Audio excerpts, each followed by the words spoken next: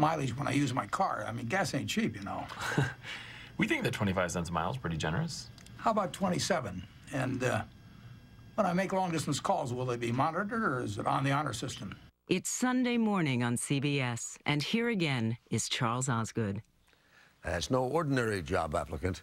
That's Warren Buffett playing the part of one haggling over the terms of employment in the TV sitcom The Office. In real life, of course, Warren Buffett is very much his own man, as Rebecca Jarvis shows us in this Sunday profile. Nice wheels. Yeah. Well, So how old is this caddy? I think it's about 5 years or so. You'd think the third richest man in the world might have his own chauffeur, but not Warren Buffett. He prefers being in the driver's seat. Do any of your billionaire friends ever joke with you about the Cadillac and that you're driving and not something flashier? No, they know me pretty well. On a cold winter morning, Buffett chauffeured me around his hometown of Omaha, Nebraska, pointing out all the hot spots. This is the McDonald's I go to frequently. So what do you have at McDonald's? Probably 3 times out of 4 I get a sausage McMuffin, but then at lunchtime I get a quarter pounder and fries. A modest meal for a man worth some $46 billion. His humble tastes have humble origins. Yeah, well, that is true. It was a Sears Roebuck house, and in those days they called it Sears Roebuck, not Sears. Buffett took us to his childhood home. My dad bought it in 1925. He bought it about 2 weeks before he was going to get married. He paid $55 a month on his mortgage. 55 a month. A month. Yeah, on the mortgage. Buffett since moved, but says his new home is no palace either. I could buy any house in the world, and I don't want any other house than the one I'm in. You know, and that house is in a middle-class neighborhood. I'm happy in a pair of khakis and a sweater, so I don't need fancy clothes. I don't need fancy food. Do you have an iPad? I do not have an iPad. iPhone? No. He prefers books and reads avidly.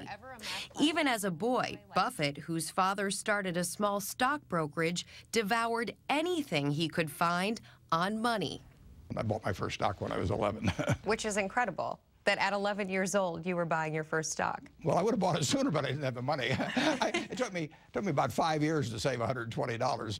That was in 1941. Oh, there I am down at the bottom here. There you are in this I'm corner. over here, and that's Bob Russell and Rich You Olson. kind of have like a little bit of a grin on your face. I must have been thinking about investments at the time. Warren Buffett, now 82, has vowed to give his money away to charity. So this is you.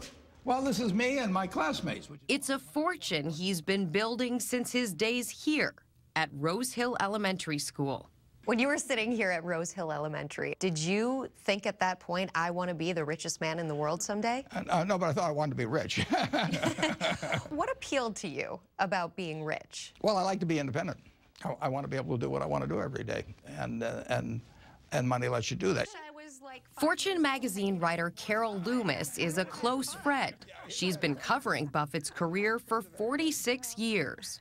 Tap Dancing to Work is a collection of her articles about him. What would you say is his biggest strength? Well, his biggest strength, without doubt, is his rationality that he brings to business and investing. And this is a trait, rationality, that you would think many investors would bring to their work. But the fact is, most of them are swept up by emotions most of the time at some crucial time. And he never does that. If you had invested $1,000 in Buffett's company in, say, April of 1966, your holdings today would be worth $6.5 million. What role has luck played in your success? Well, there's luck enters into everybody's life. And Buffett says that begins at birth. The womb from which you emerge determines your fate to an enormous degree for most of the 7 billion people in the world. Just in my own case, I was born in 1930. I had 2 sisters that have every bit the intelligence I have, every bit the drive, but they didn't have the same opportunities. Because you were a man. And I was white. So if I'd been black, my future would have been entirely different. If I'd been a female, my life would have been entirely different. Buffett is just as outspoken about economic inequality.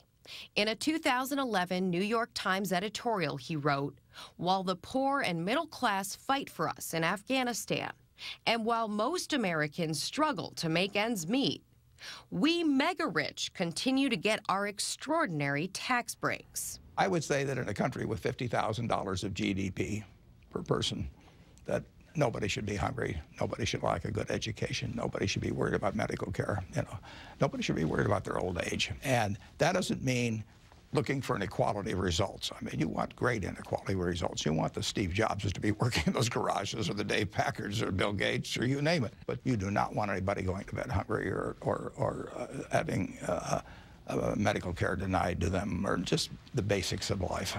What about our debt? $16.4 trillion. It's a lower percentage as a percentage of GDP than it was when we came out of World War II. You've got to think of it in relation to GDP. It is not a good thing to have it going up in relation to GDP. That should be stabilized. But the debt itself is not a problem. So what's the biggest problem facing President Obama in his second term? I would say Congress. But you know, we look at Washington and you get discouraged. But I will tell you what is right about America just totally dwarfs what's wrong about Washington. 535 people are not going to mess up 315 million over time. You believe that? Oh, I know it, yeah. To see the future, Buffett says all we need to do is remember our past. If you really want to know the wonder of America, look about you, and then, you know, take it back in time 200 years, and it wasn't there. So what's happened? We've had a system that's released the potential of human beings, but we will have hiccups along the way. And we had a big hiccup when the housing bubble burst in 2008. But the Dow Jones average in the 20th century went from 66 to 11,497. We went through the Great Depression, world wars, all kinds of things, and this country just keeps chugging forward. It's hard to walk away from Warren Buffett without feeling optimistic. It's even harder to sit across from him without wondering, do you have any stock tips for me? Well, just between you. Yes.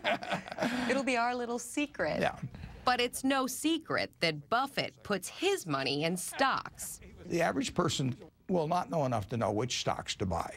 They won't know enough to know when to buy them, but they don't have to, because if they can buy all of America through an index fund. And then they just have to be sure they don't jump in at exactly the wrong time, and they won't know what's exactly the wrong time. So therefore, they should put their money in over a period of time, and they'll have some periods that are wonderful and some that weren't so good, but overall, they will do fine over time.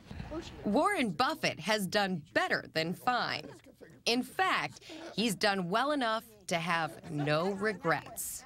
It would be churlish for anybody with all the good luck I've had in life, and to look back and say, you know, that this could have been better, that could have been better.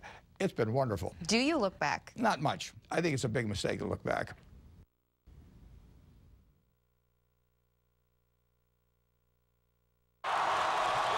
Next.